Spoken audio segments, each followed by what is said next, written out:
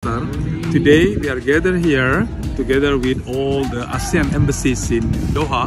We call it ASEAN Committee in Doha. So during the year, normally the ASEAN Committee in Doha, we organize some events. One of the important events is how to get closer among the communities of ASEAN different countries. And the sport day that we are having today is the first ever one held in Doha.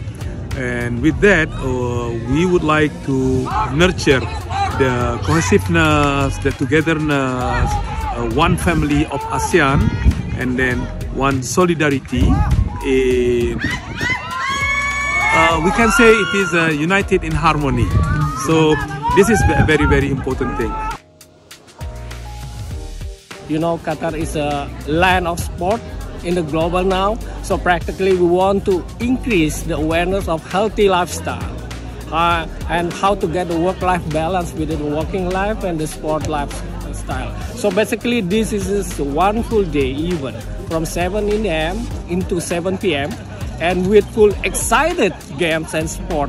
For example, football, badminton, table tennis, and tug of war. Even we have table tennis for this. Basically, the total players involved in this event is 250. And if you see in the surround that, spectator will be not less than 500. So basically, this full event, UDST calculate, it's almost 1,000 people gathering in one full day since the morning until the evening.